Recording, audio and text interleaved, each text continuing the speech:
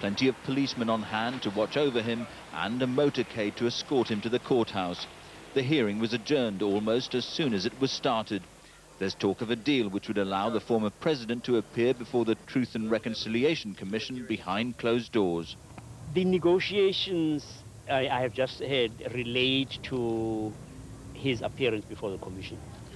We do not seek to humiliate him. We do not seek to prosecute him. But nothing is certain apart from the fact that the case has rekindled Mr. Botha's long-dormant political career. He's become something of a hero for many Afrikaners who are turning to him in growing numbers. He's become a sort of a symbol for probably 70–80% of all Afrikaners across the political lines as the one man with the guts, they think, to stand up to the ANC. P.W. Botha presided over some of the most violent years of the apartheid era. That is why the Truth Commission wants to talk to him. How much did he know about what his security forces were up to? We have had a lot of foot soldiers, of the old regime, speaking almost in their individual capacities, but we have not had the politicians, their masters, coming forward and taking responsibility for what happened. It's clear that both the Truth Commission and the government want to avoid what could be a very divisive trial. But any deal that even appears to let P.W. Botha off the hook will damage the Commission's credibility. George Alagaya, BBC News. George. A colony of termites capable of chewing through entire buildings has been discovered in Devon. And so far, powerful insecticides have failed to kill them. Termites are commonly found in the south of France, but in recent years they've been moving steadily north, with growing numbers in Paris. But this is thought to be the first time the insects have been found in Britain. Saunton Sands is a beautiful part of the southwest. Its temperate climate makes it an ideal place for a retirement or holiday home. But the present guests in this one are uninvited and unwanted. In fact, some 4 years ago it was thought they'd been got rid of for good. Not so, because now they're back and they're hungry. Termites, thousands of them, have decided that this property near Barnstaple is good enough to eat, literally. The walls in the kitchen show the telltale trails of the nocturnal feasting by the wood-eating pests.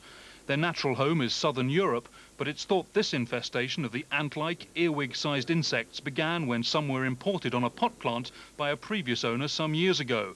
The first colony was found beneath a bedroom floor. This latest outbreak is in the kitchen. When we exposed it, there were tens of thousands of live termites. You've got to bear in mind these are a nocturnal insect. The minute they were exposed to the light, they ran down the timbers, out underneath the sand floor, which we've got over there, which is obviously where we think their nest actually is. Now it's exposed, you're not going to see the termites. They might come out at night, but nobody's actually been here to have a look at night. And this is the termite. There are more than 2,000 species, 100 times more destructive than woodworm. They're among the most damaging pests known to mankind. In Australia, huge mounds can contain millions of them. They can cut off power by eating through cables. In America, they cause more damage to property than floods and fires combined. So will Britain suffer as badly? Government experts say the North Devon infestation is small and poses little risk. But pest controllers first alerted to it say the building research establishment should have done more to eliminate it then. They recommend demolition as the best way forward now.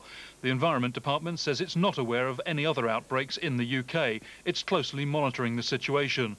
But local people fear that in the meantime, the termites may also be eating into the area's property prices. Clarence Mitchell, BBC News. And Dr. Tony Russell-Smith is an entomologist at the Natural Resources Institute in Chatham, specialising in insect pests. He joins me from there now. Dr. Russell-Smith, just how dangerous, or not dangerous, but how much damage can these things do? They can do a very great deal of damage. Although the insects, the individual insects, are very tiny, as your reporter said, their colonies are very big indeed. They can run into tens of thousands, and it's a question of a lot of small mouths doing a great deal of damage over time. And what are they doing here?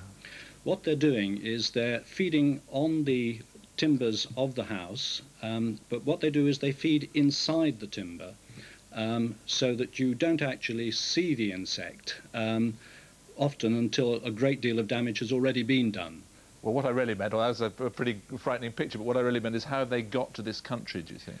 I think, as your reporter said, it's very likely that they've been imported in some wooden structure. I gather that the plants that were mentioned were imported in some sort of wooden container, and it's very likely that they came in that. And presumably once they're here, they can spread?